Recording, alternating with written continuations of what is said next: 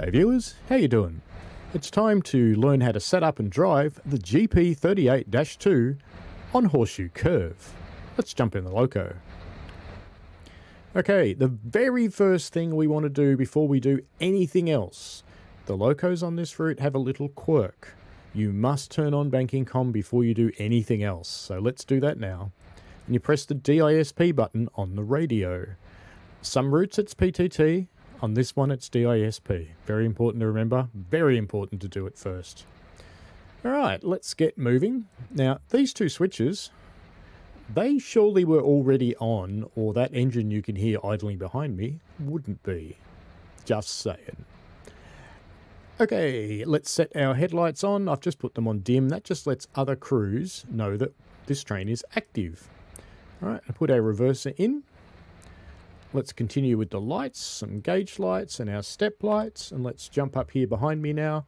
I want to set this to be a controlling unit and with the unit coupled at the long hood end. So that just sets the headlights up. Platform lights on, engine room lights, we don't really need them, but let's turn them on anyway. And number lights. And that just helps people know who we are. Cool bananas.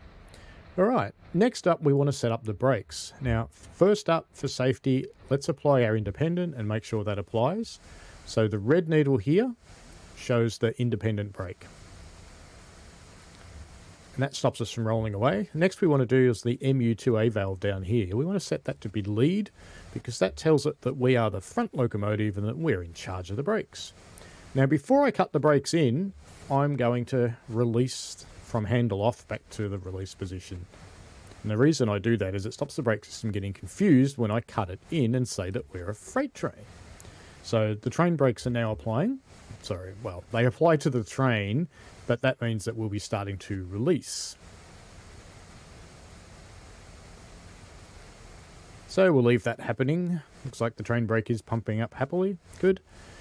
So let's just pop our reverser to forward now.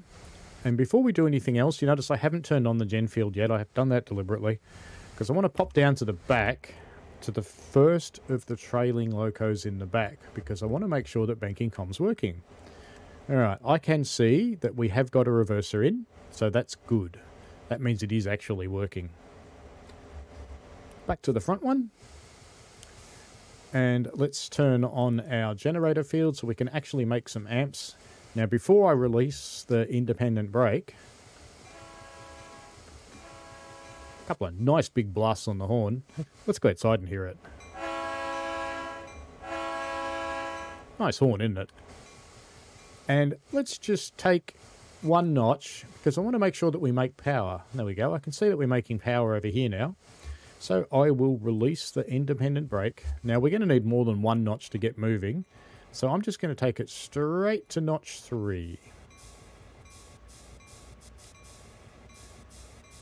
Now that's as far as you want to go with a freight train. Even 3 is really pushing it, but a lot of the time when you're starting out on this route, you're actually on a gradient.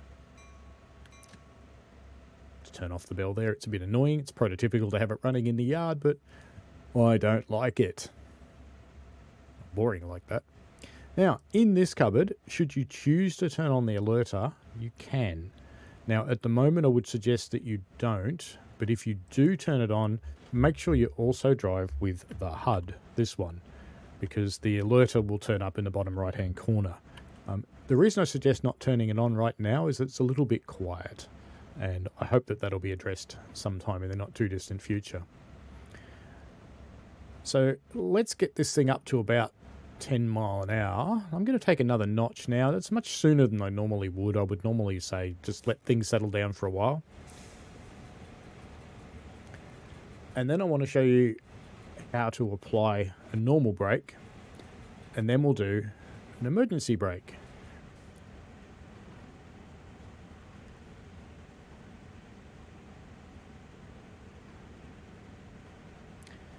Alright then, so I'm going to drop this back to idle because the first in the braking systems that I'm going to show you is the dynamic brake. So we bring this to setup and we'll just let it sit for a while because, you know, you're supposed to wait until it's been idle for 10 seconds. I maybe did 5. Naughty. You can hear it's gone into setup now, so we can start increasing this. Now, it's a bit analog. It's not really notchy, and that's the way it should be. So don't expect it notchy. You can see that we're now... traction motors are generating power and it's getting burnt off by the resistor grid, and we are indeed slowing down. So let's just take that off again. And just let the train settle down a little bit. And then let's accelerate back up to 10 mile an hour.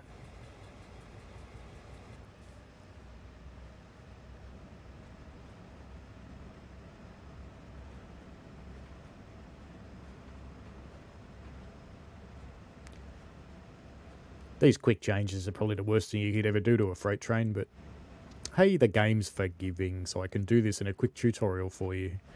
Because no one likes long tutorials that go on forever, do they? I know I don't. Alright, let's grab another one now. Get a bit more speed going.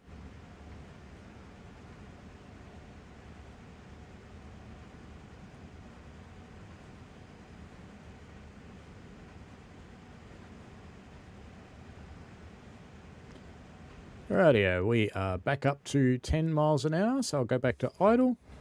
And now I want to do a minimum or an initial reduction on this one. So you can see that's doing a light application of the brakes, and we are indeed slowing down. So you can just let that come to a stop. That'll work fine. If you need to brake harder because you're on a steep hill or whatever, then you can use a lot more. You can take it all the way up to full service, and you'll see your brake applications happening here. So the red gauge is showing it and the white one is showing the pipe. So the pipe's dropped a bit there. And they have now equalized.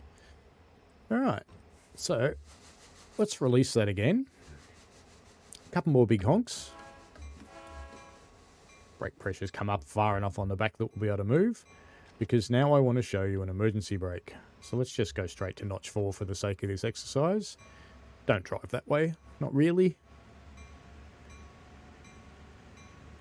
We don't have to get up much speed, because then I want to show you how to reset from the emergency. Alright, this will do. Let's go into emergency now. Now this works the same way from here as if you come over here and yank this valve as well. So the same thing. So let's go straight to emergency. Blam. You can see straight away, drops the brake pipe to 0. Brakes go on hard and the train will stop. So let's take our throttle back to idle. Take our reverser to the neutral position. Fully apply the independent brake. Release the train brake.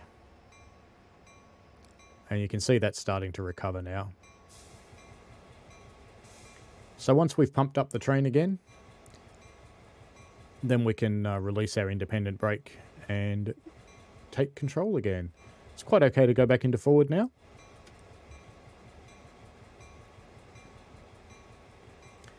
It'll take a little while to pump the train up, not particularly long. Normally, if you can hear the brakes are releasing now because the pressure's coming up. Normally, if you did an emergency brake, you'd be going out there to have a look at your consist to make sure everything was okay before you took off again.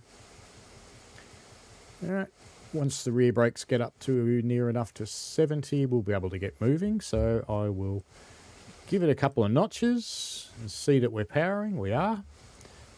And take off the independent brake. And away we go. Now, it'll be a little bit sluggish at the moment. We'll use a bit more power because we're still releasing down the back there. We haven't got up to the 80 psi yet. But we will. And sooner or later, we'll be able to move. Since we're fighting the brakes, let's just take another notch. It's a bit rude. You really wouldn't do it this way, because what you're going to do is break couplers, but you get the idea. Still waiting for the brakes to come off.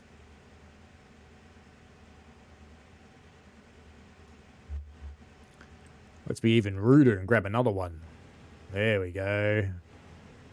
That's getting things moving. And if this was a real situation, you would have just broken at least one coupler in your train doing that. But that's life. Alright, that concludes our tutorial on the GP38-2 on Horseshoe Curve. If you've got any questions, chuck them below in the chat and I will do my best to answer them. I really like the locomotive, sounds good, drives quite nicely, and it's got an awesome horn. Don't you reckon? I reckon. Anyway, thanks a lot. See you later.